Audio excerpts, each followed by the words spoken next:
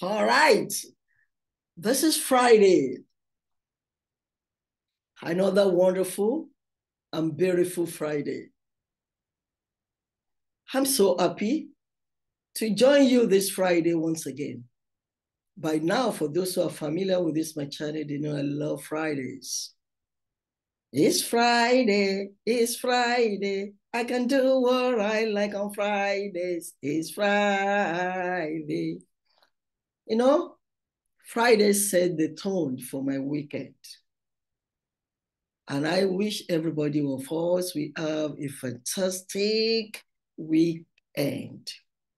This Friday, I'll be talking on some words that a lot of people think are similar, even though they are so similar, they are different.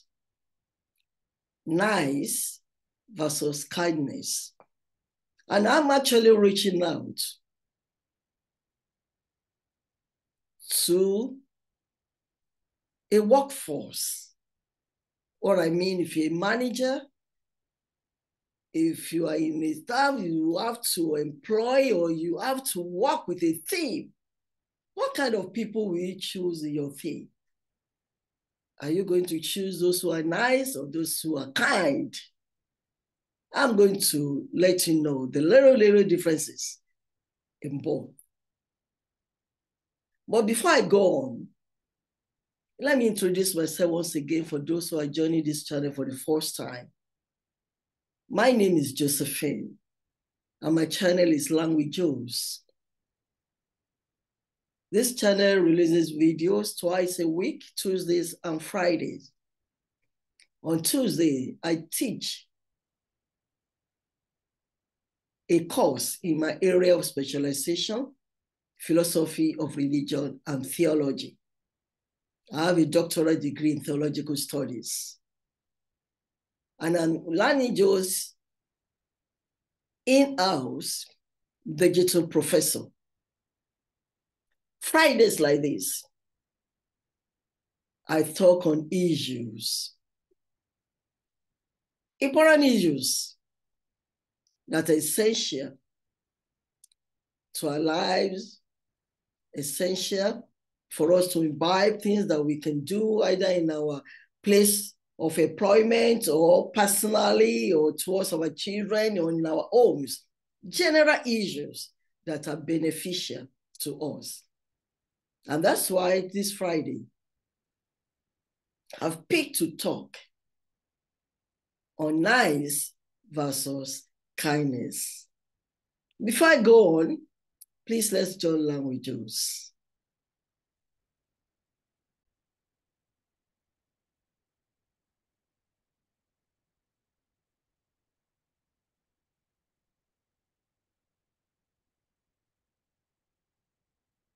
I welcome you back. I said the topic for today's Friday tonic is nice versus kindness. There are synonyms of it. Are we talking on friendliness? Are we talking on compassion? Or are we talking on thoughtfulness? You see the little difference. But the teacher in me always love to show slides so that you can follow exactly what I'm saying. Sometimes, yes, I can speak offhand. I can just continue to talk, but how many people will really, truly understand me? I have a geographical spread of subscribers and viewers. Our pronunciation, British pronunciation is different from American pronunciation. And as a native, a cultural pronunciation. So when I pronounce a word and you don't even understand what I'm saying, I want you to be able to see it on my slide. And that is why I love people to follow my presentation. This channel is an academy of knowledge economy. We care. We care so much that whatever we put forward, we want people to understand what we're saying. So I'm also going to share some few slides in talking about nice versus kindness. So kindly follow me. Nice versus, let me go back to say, nice versus friendly, pleasant, against thoughtfulness and compassion. Because when you're saying somebody is nice, oh, you're saying that person is friendly, that person is pleasant. But when you say somebody is kind, you are saying that person is thoughtfulness. You think about thoughtfulness. You think about compassion. So what is the difference between the two? And who is the best to have in your team in a workforce? When managers build teams, they typically utilize the word nice. They hire friendly people and encourage pleasant interactions, cordial pleasantries, and polite exchanges. Good. I'm not saying it's bad. But as counterintuitive as it may seem, nice is not just enough. Considering troubling labor shortage, the approach to work should be reconsidered. Your approach should not be, oh, I just want nice people. I want somebody who is pleasant, who is friendly. Kindness is an older sibling of nice. Research conducted by the Association of Professional Executives of the Public Service of Canada, APEX, found that teams in a respectful, kind environment express 36% more satisfaction with their jobs and are 44% more committed to their organizations. So if you have a business, you have an organization, or you are managing other corporate organization with this kind of statistics, what will be your preference? Somebody nice or somebody kind? Now let's talk about the difference between the two. Because I know a lot of people are saying, what's Josephine saying? What's the difference between being nice and being kind? Oh yeah, let's break it up. The two words, though similar, are not exactly the same. Kindness is the leader. When you put them together, you want to see who is in priority. When you prioritize them and you want to know who is at the peak, kindness is the one at the peak, is the leader, with the power to motivate teams, boost productivity, and foster a culture that attracts and retains top talent. Managers should dish nice for kindness. Honestly, that's my own advice. The managers, you should dish niceness for kindness. Niceness breeds uncertainty, you know? Nice can quickly match in the age. Let me explain why I mean, it's not an ice cream, but I could say, like an ice cream, if you are taking ice cream and you take ice cream close to any source of heat or something out, it will melt. Let me give you a practical example. I was just going to work. It's Friday. Today's Friday. Thursday, yesterday. In my fridge, I have coleslaw, and I have another kind of ice cream that is always topping on my chocolate cake. I don't know, maybe my Ori. I thought I picked the coleslaw. Because both of them are like, ice cold, frozen kind of, chili kind of. So I didn't even notice. I just picked it. And now, where I live in Georgia, this time we are in weather period. The weather changes, and the particular weather was kind of chilly, so I had to put on heat in my car to keep me warm. with what I have. I think it's coleslaw, it doesn't matter.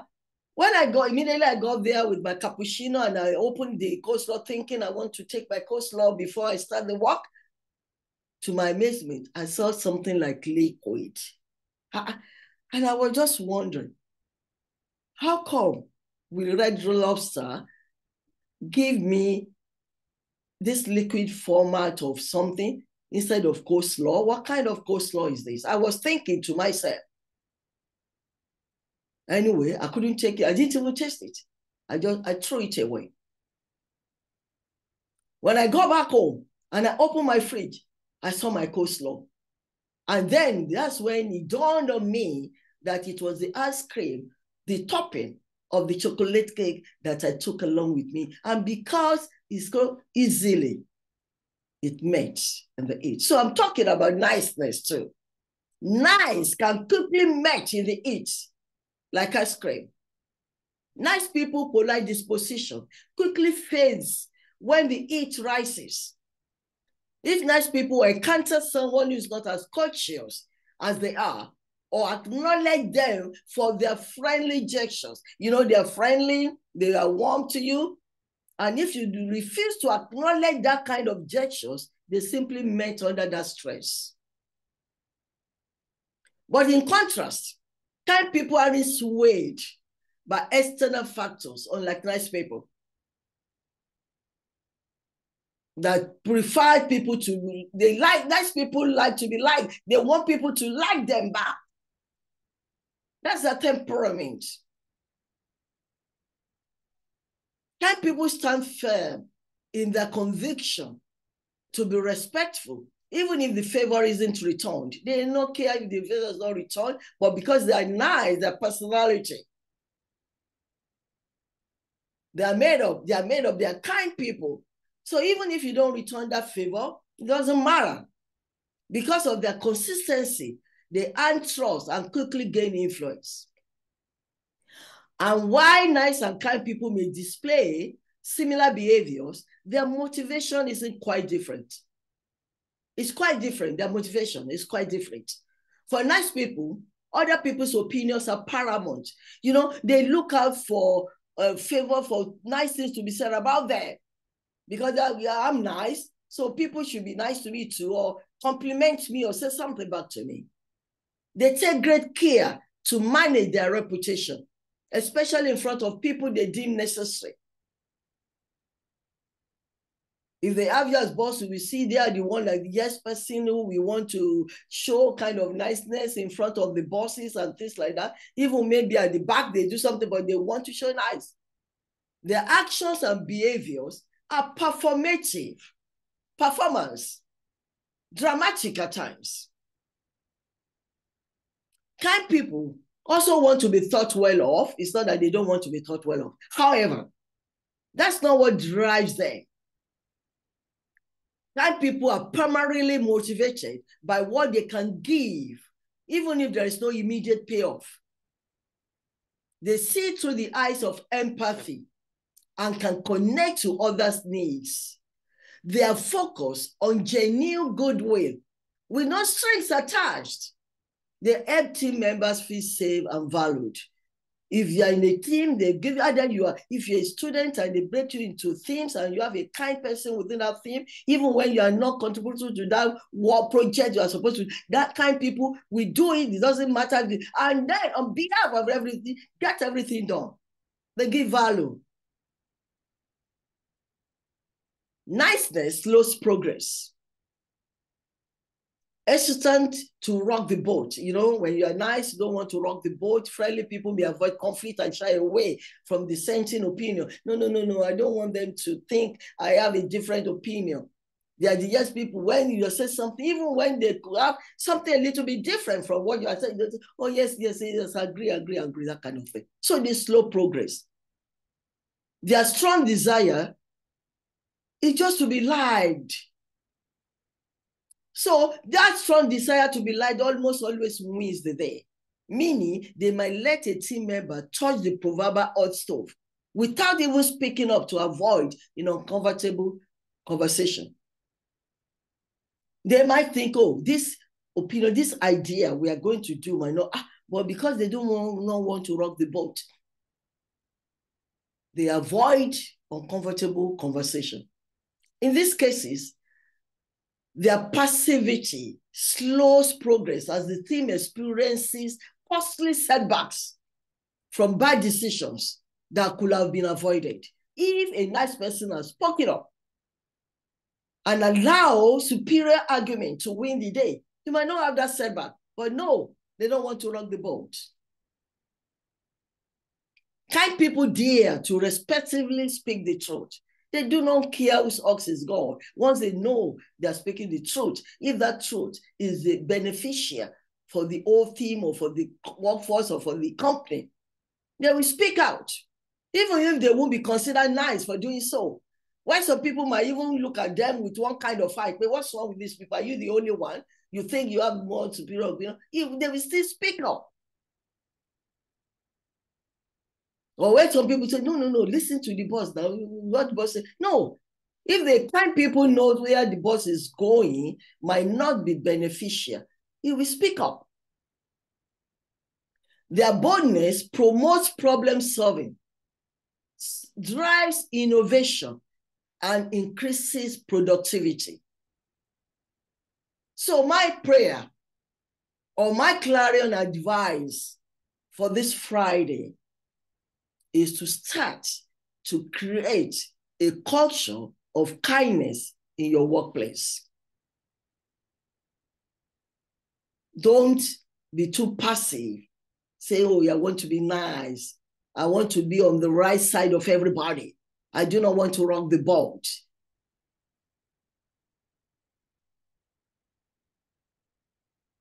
Kindness has empathy too.